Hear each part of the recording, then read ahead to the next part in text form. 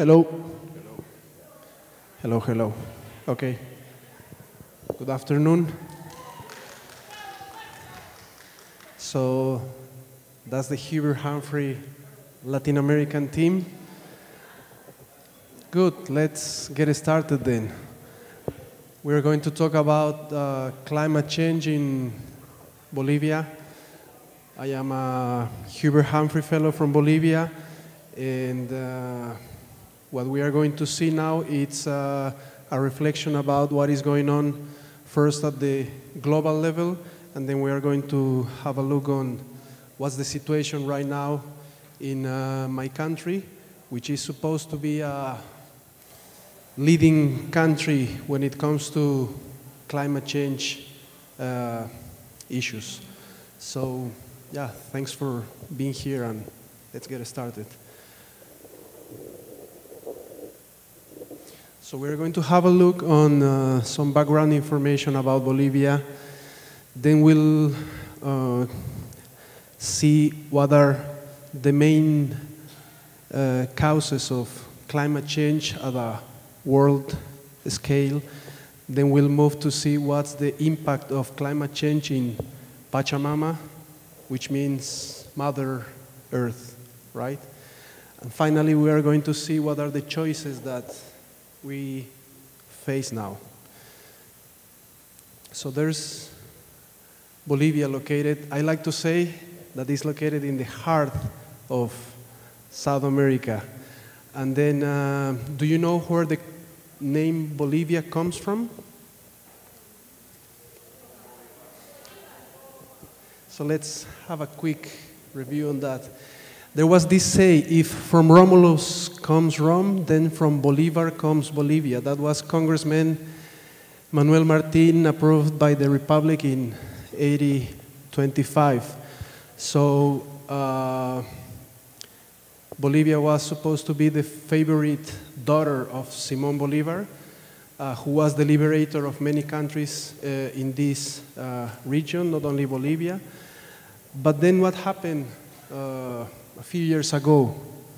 In 2009, a new national constitution changed the official country name to Plurinational State of Bolivia in recognition of the multi-ethnic nature of the country and the enhanced position of Bolivian indigenous communities in the new national constitution.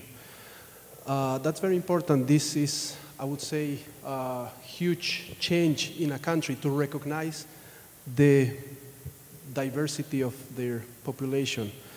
But let's see what happens after that.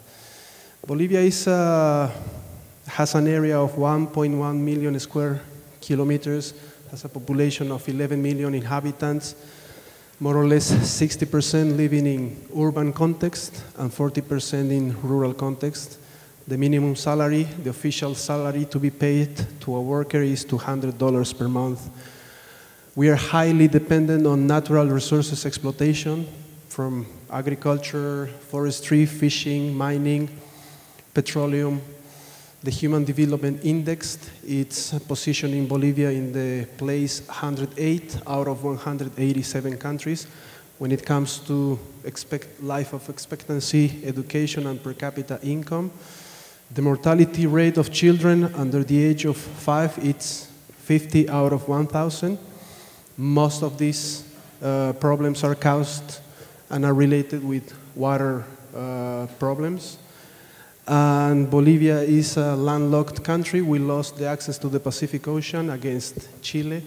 And right now we are under the International Court in Den Haag with a lawsuit to try to find some solutions to this actual situation. So there you have the diversity that we have in Bolivia, from highlands to valleys and then to the lowlands. Once you reach the airport in La Paz, Bolivia, you are going to be at 4,000 meters above mean sea level. For some people, that's going to bring some problems. A couple of weeks ago, we went with some Humphrey Fellows to the lowest point in USA, which is located in Death Valley, right? And then we were like 80 meters below mean sea level or something like that. So if you go to Bolivia, you are going to experience really differences in altitude depending on the region you are located. Those are some of the national symbols: the flag, the shield, the cantuta flower, and this is the flag which represents many indigenous communities from the Andean region, the Huipala. So let's have a look, a quick view on what are the main causes of climate change worldwide. What is climate change? We can see some definitions. Refers to changes in climate characteristics, including temperature, humidity, rainfall. We can find definitions of global warming, referring to the overall warming of the planet based on average temperature, which means we are living in a warmer world, right? And then what is causing this situation? And we can see that there are some natural climate fluctuations which humans can't control, but are part of the natural system. And examples of these are El Niño and La Niña phenomenons. But then we have anthropogenic drivers of climate change, which has to be with the increased greenhouse gases concentration in the atmosphere. So what is causing this situation? Human activities, right? So fossil fuel combustion and the different gases that are released to the atmosphere because of human activities in the world. Here we can see a map who are the countries which are contributing more to the greenhouse emission. And yeah, we can say from this graph that the higher the size of this circle, the higher the amount of the country contributing to this greenhouse emission. But we can see that everybody is contributing somehow to this emission of greenhouses. And what are the impacts on climate change? We are going to have impacts on ecosystems, human systems, urban systems, economic and social. So the impacts are really in different areas. Biodiversity, agriculture, transportation, lifestyle, energy, equity, migration. Today morning we were talking about the very high migration patterns from rural context to urban context, which maybe are caused by these situations. Rural communities are realizing that the climate is changing, so they can't do any more longer activities in their realities. Let's have a look now what is going on in Bolivia. And Bolivia is particularly vulnerable to climate change due to a combination of factors. We've got a high biodiversity and a wide range of ecosystems. We have a high percentage of indigenous communities, like 36 ethnic groups living along the country. More than half of the country is located in Amazon, which are lowlands areas prone to flooding. There are extreme weather conditions which led to natural disasters. And we have a high concentration of tropical glaciers in the altiplanic regions, which are suffering now because of climate change. If we have a look on these beautiful scenarios, ecosystems from the altiplanic regions, this is the Titicaca Lake, which is shared between Bolivia and Peru. We have in the lowlands in the Amazonic region beautiful biodiversity, and here we can see a map of the national protected areas in Bolivia. So these are areas which are under law protected from national parks, national areas, a combination of the two, and national reserves for wildlife. Here we can see a distribution of the 36 ethnic groups in the Amazonia region, in the Chaco region, and in the Andean highlands. Near 5,000 inhabitants living under those ethnic groups. This is a map of multi-threat assessment, trying to assess flood, drought, fire, erosion, and freeze. So the darker the color, the more under risk the area to these threats. So what's the impact of climate change in Bolivia? The impact is reflected in food security, water scarcity, natural hazards, health problems, forest fires, and how it looks like in reality. So let's go back to this map, and here we can see which used to be the second largest lake in Bolivia, the Poopó Lake. And I think you have seen what happened with this lake recently. So here we can see some images. This was a satellite image from 2014 in April. Then this was by July 2015. And this is an image of January 2016. So by last year, December last year, and the beginning of this year, we realized that the Poopó Lake has disappeared. Why? And what were the main causes? What are the main causes for this to happen? So among many reasons, climate change is one of the main reasons. Here we can see also that there are many mining activities going on in this region, and all those mining companies have to use water for their processes. So most of the water that used to recharge naturally this lake was transferred for these mining activities of these companies. Here we can see another assessment of the contamination caused by these mining companies. And you can see that here, where this lake was supposed to exist, the impact of mining activities was and is really huge. And it looks like this now.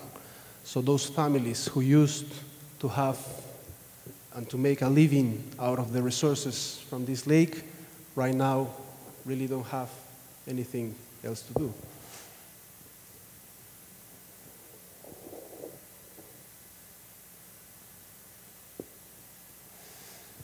This picture is of what used to be the highest skiing place in Bolivia, Chacaltaya. So during the last 40 years, 50% of Bolivian glaciers volume has been lost, and the trend is to continue disappearing. So maybe this picture was from the 90s, early 90s. I went with my family as part of one holiday, like when I was a teenager, to this place, and then after a couple of years, it just gone. It disappeared because of the melting of these glaciers, again caused by the increase of temperature because of climate change. So what are the efforts that the Bolivian government is taking with respect to climate change?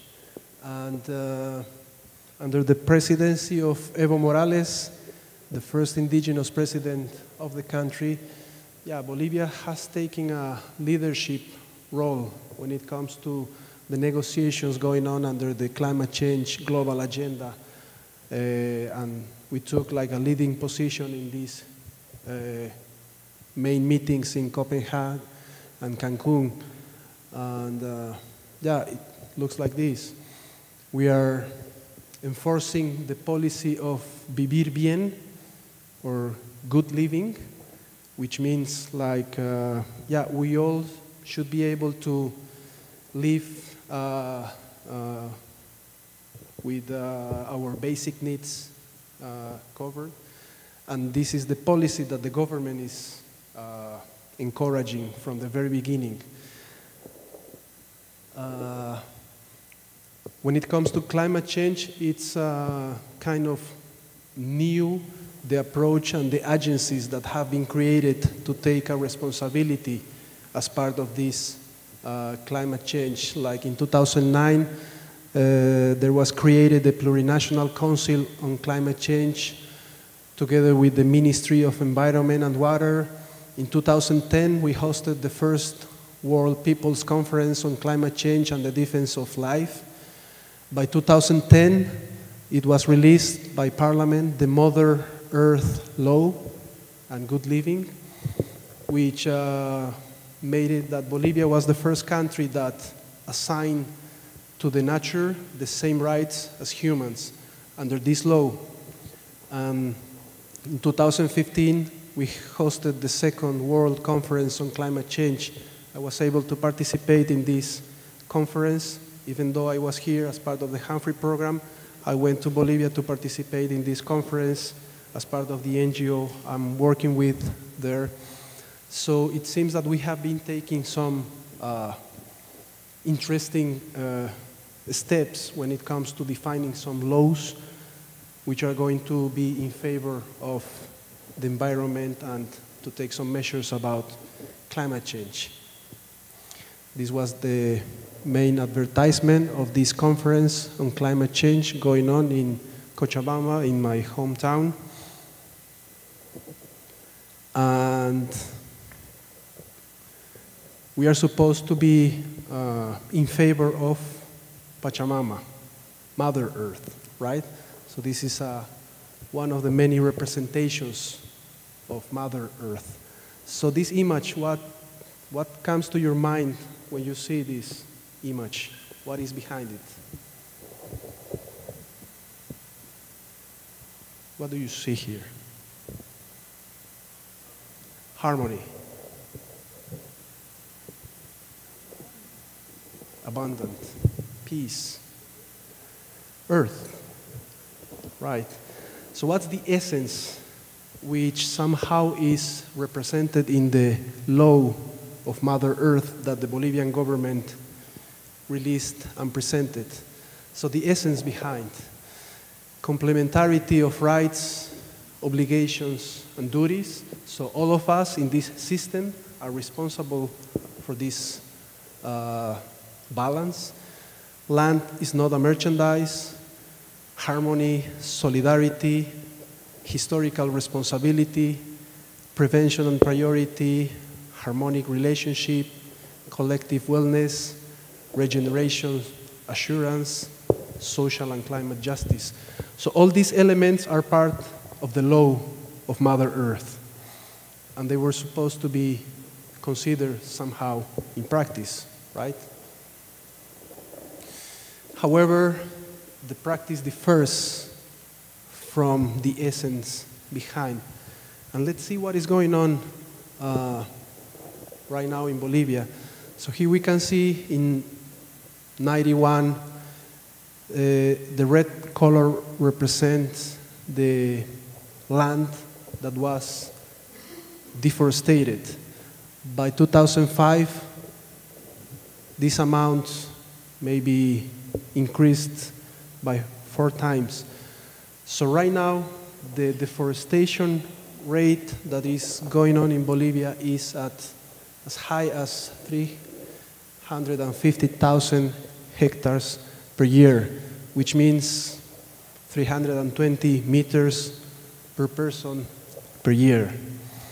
If we compare this with average numbers, Bolivia, which you remember the previous slide, where the bigger the circle, the higher the impact of greenhouse gases emission.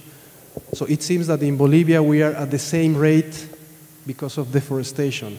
So each one of us, of individuals, are contributing somehow to climate change because of the actual deforestation rate which is going on. At the same time, there are some laws that have been released to somehow protect the use of transgenic products. And here you can see rural communities that are, of course, against the use of transgenic products. Under food security assurance, these laws are being also released. Here we can see a map of a combination of natural protected areas and what is going on when it comes to the exploitation of petroleum and natural gas activities. And here you can see that in 70% of the areas that are natural protected areas, there are legal activities and exploitation of petroleum and natural gas going on right now. And again, even though there's a law, in order to come up with this exploitation still going on, there are other laws that are approved to allow these companies to keep working in these activities. This was a very,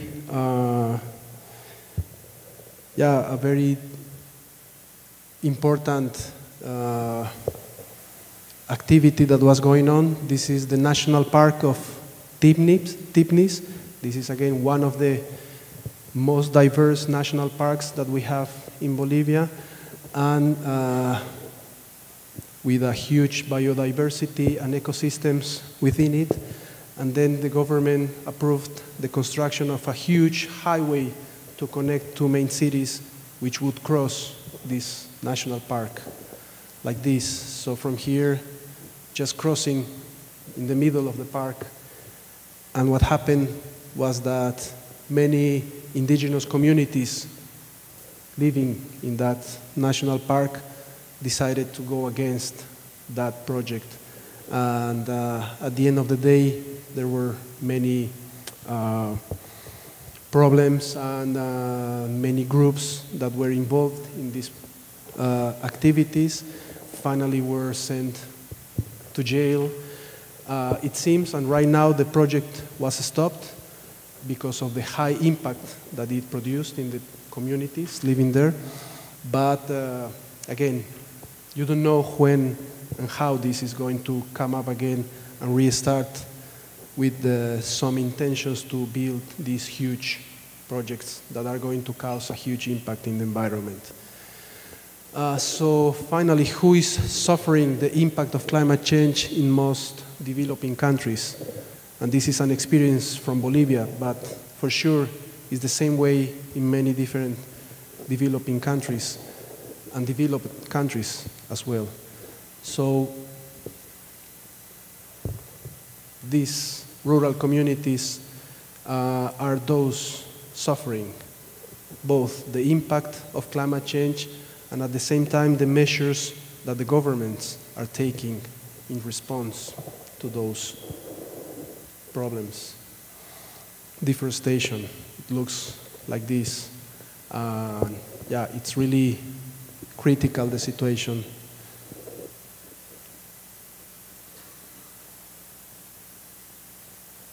So I think and I guess that Mother Earth is suffering as well, right?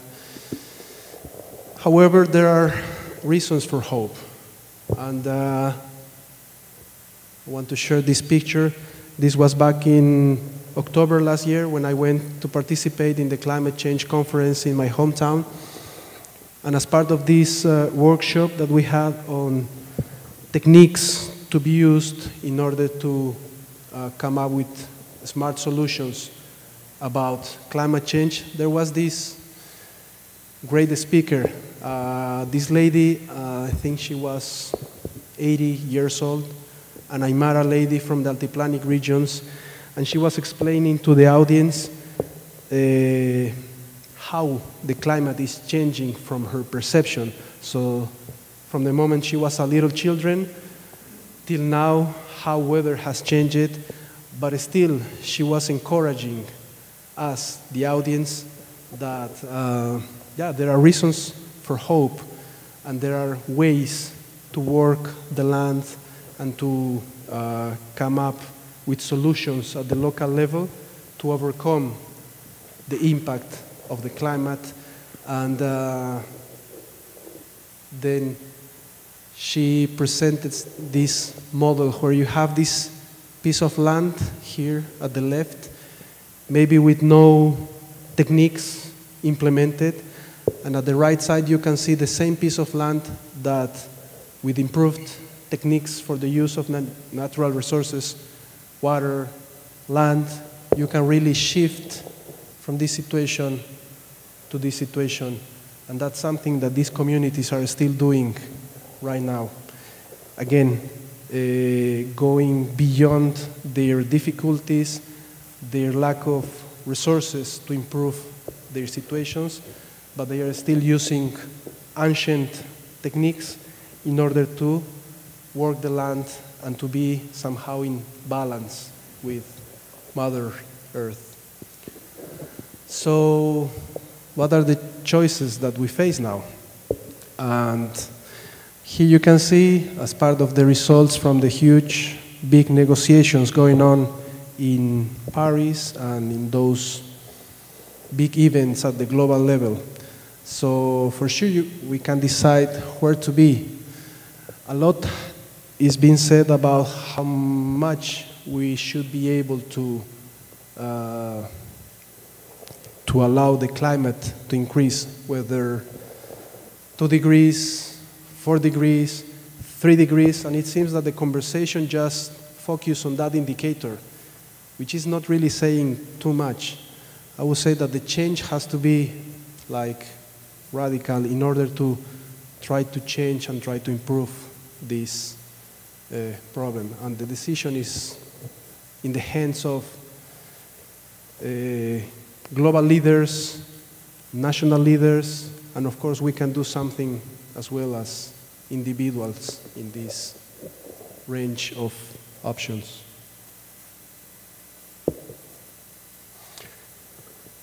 Here I want you to read what Evo Morales said as part of the Mother Earth law.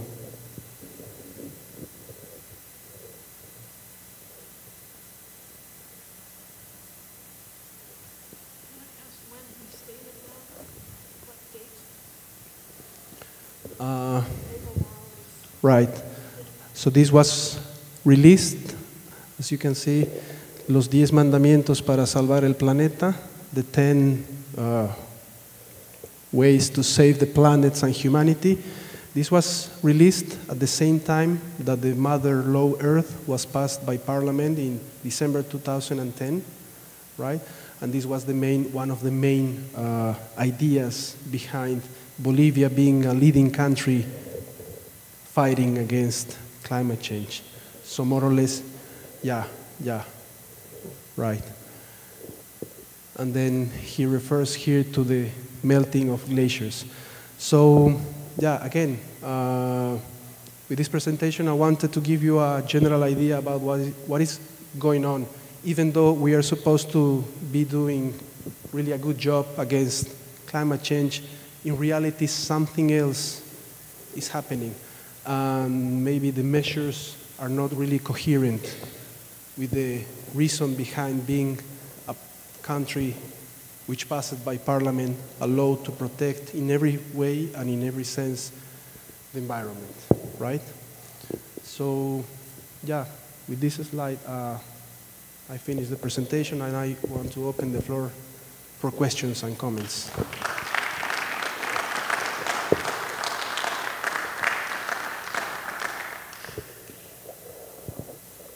Before we take questions, I'll pass the clipboard around again and some evaluations for you to fill out and return to me or a basket up front. Thank you.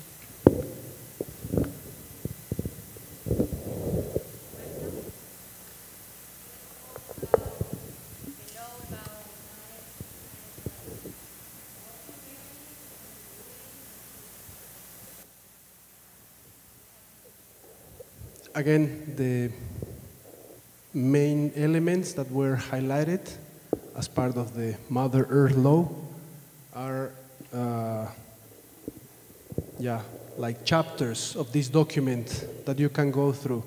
So what has been realized by many NGOs, foundations that are working on climate change and environment issues have recognized that the speech of the government is going in this way, but in reality what is going on is going in the opposite way, right? So allowing the exploitation of natural resources within natural protected areas is really not coherent. The fact that that national park was going to be crossed by a huge highway in order to connect. Yes, it's important to have the country connected in every possible way, but maybe there were some alternatives, not to simply cross this natural park and destroy that ecosystems and affect the living conditions of those ethnic communities. At the same time, giving the possibility to use pesticides in order to improve food security levels and to have more farming activities, and the level of deforestation that is going on right now, it's really saying that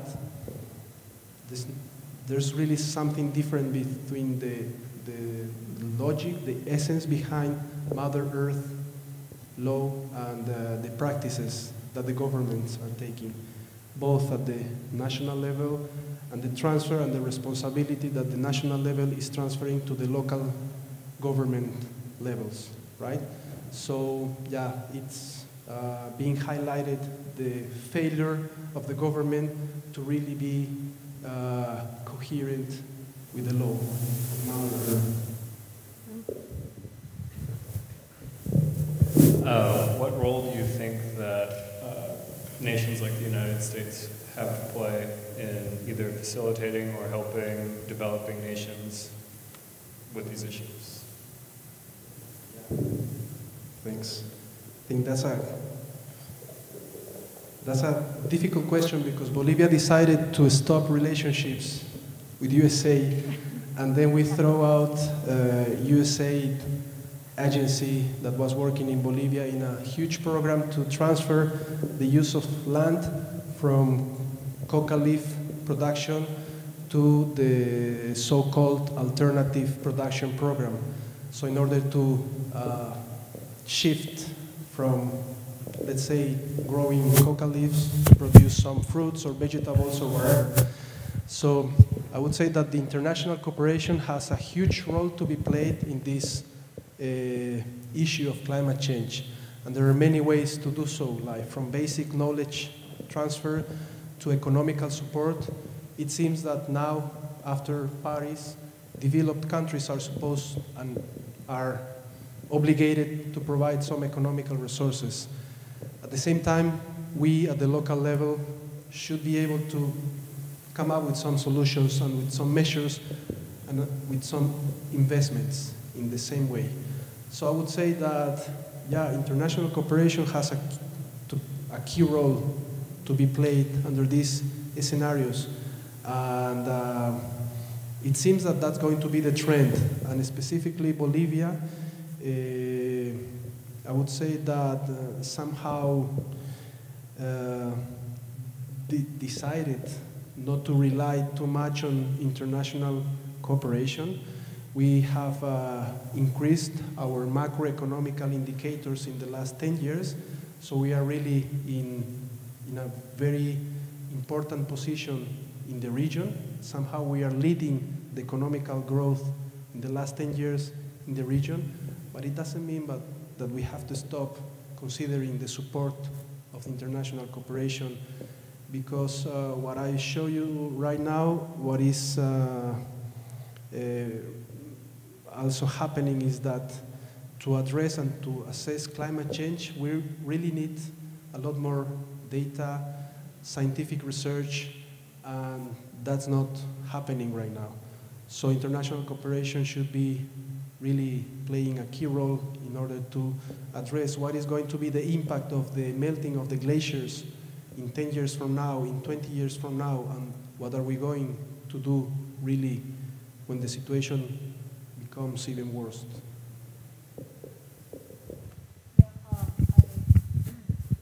Couldn't hear it all, but his question was like, what can developing countries do to help undeveloped countries?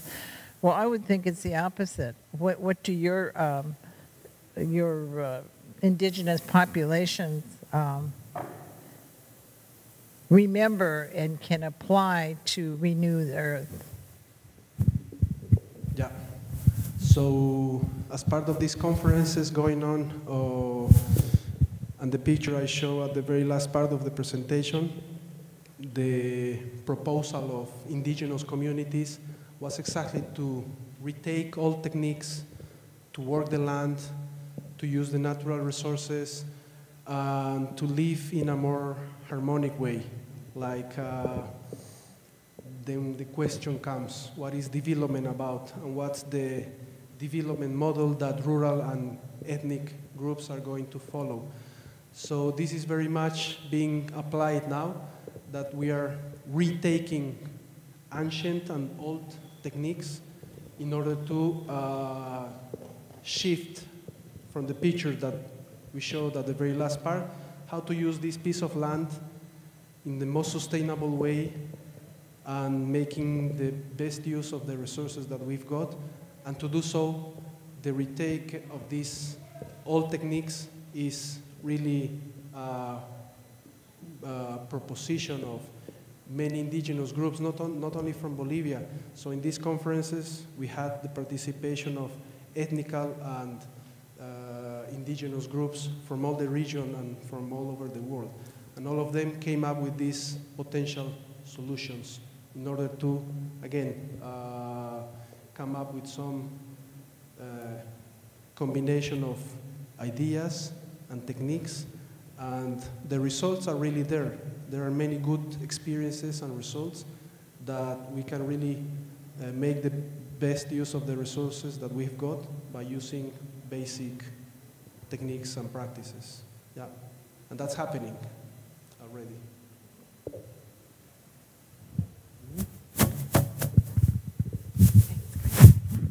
I'm wondering if you could tell us a little bit about your own work in Bolivia.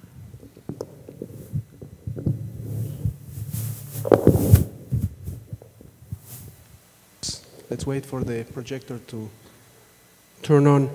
I prepared a short presentation for today morning, but because we changed the way to do the session in the morning, I thought I wouldn't be able to share this, but let's do it now. I want to share with you this project and experiences that we have been working on as part of my job in the NGO, working with rural communities, trying to create with them some solutions, again, to the problems that they are facing as part of the use of natural resources.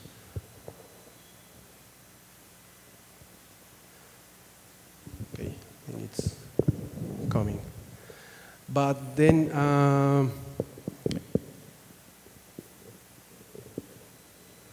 so with the NGO I've been working with, we collaborate a lot with international development agencies from Europe and from USA. So this is, again, a project that we've been working for the last 8 years in order to improve the living conditions of rural communities. This is in my hometown, Cochabamba, in the Andean regions. So here what we can see is that these are old techniques which we wanted and we tried to retake for these communities. So more or less, the difference is that the government is providing communities with, let's say, fashion techniques like introducing machinery, and they don't care what is going to happen with this tractor 2 years from now, once they need some spare parts and things to be fixed. So what we tried to do was to retake and to reintroduce these old techniques. This was to work the land. And in this way, we involve the communities, we involve different groups, ethnic groups, and once they realize and once they see that they can improve their techniques and their activities, they are going to really be able to compare whether to take this offer that they've got from other agencies or using machinery, or to retake basic techniques that they can apply easily in the ground. These are some fairs where they are going to display their varieties of products that they are going to come up with. Here, this little kid is showing the different varieties of potatoes that they have grown in this community. What we tried to do in this specific project was to highlight the fact that with the same effort that they do right now using a seed of potato, and by changing this seed to a certified seed, they can have 3 or 4 times the production increased of potato. So we came up with these models that they realized, again, with the same effort, with the same use of resources, they can come up with a better production, which is going to make them able to sell some more products in the market. At the same time, they have enough products for self-consumption. The techniques, again, how to take advantage of water resources, like you can store water during the rainy season, and then you can use that water for irrigation purpose at moments when you don't have water, right? How to work the land and how to improve the production of this same piece of land. How to diversify the diet, how to introduce some vegetables in the daily diet that they have. We encouraged, at the same way, the role of women in these communities. So trying to provide them with some improvements in their daily activities, so how they can be part of the, let's say, economical model of the family, when both men and women can contribute somehow according with their possibilities and roles that they play in the community. Reforestation activities, again, I show you the numbers, and in this project we try to encourage forestation. And the results and the impact was really huge, and these communities were very happy that they were able to improve and to recover those erosioned lands with some native species of trees. Use of natural produced fertilizers for the production of the different crops that they have. So here they are mixing like garlic, onions, and other natural products to come up with some natural pesticides. How to introduce, again, some other products to their daily diet. And here we try to encourage the production of trot in these regions that are very cold, and so are the ideal conditions to produce trot.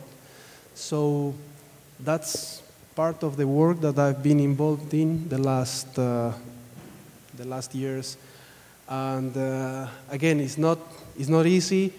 It's a situation in which we have to face different challenges. Again, the role of the government, how to involve local government agencies to be part of the solution, the development models for rural communities, which are really not clear and that are sending, again, rural indigenous young people who are migrating to urban areas.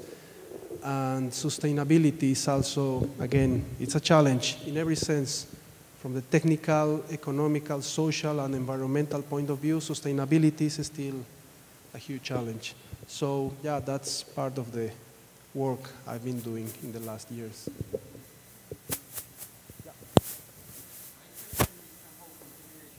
Proposing one thing, like one direction, and they take responsibility towards climate change, but same time we saw the problem related to this lake.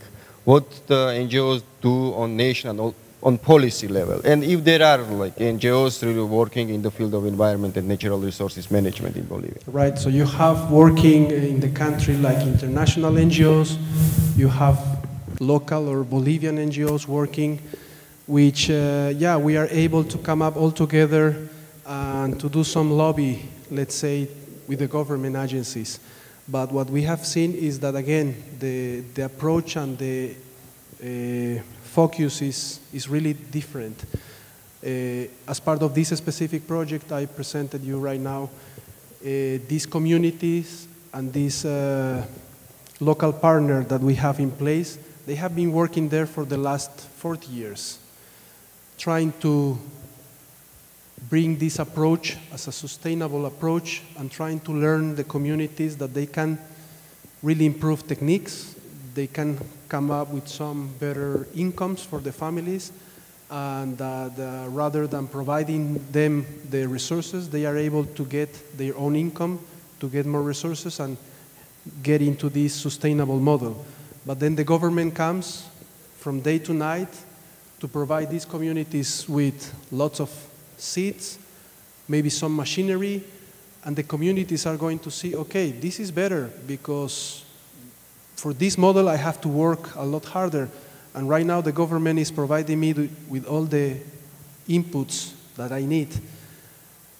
What they realized, because this happened 5 years ago, some communities decided not to keep, again, coming to our center to be trained and to get into this model. But then they realized that, okay, the government was here for 1 day, and then they disappeared. So again, it's a process of trial and error, right? Right now, again, these groups returned to this training center because they realized that we were providing them with technical support on a daily basis. We are there all the time to suggest them and to provide them with some solutions to their daily needs, like from farming potatoes, introducing some other crops, introducing some cattle management, and then what is really happening is that the possibility of NGOs to bring these elements at the global, at the national level is really not working, because the approach and the impact that the government wants to have is like, in that way, providing resources immediately, which is at the end of the day something that is going to bring these parties, we know these political parties, what they want to have at the end of the day are some votes, and that's all. And at that moment, what they do is provide like everything for the population, but they are not going to be there in a sustainable model. So yeah, lobby at the national level within NGOs is not easy. At the same time, we are trying to do some work on that agenda. Yeah.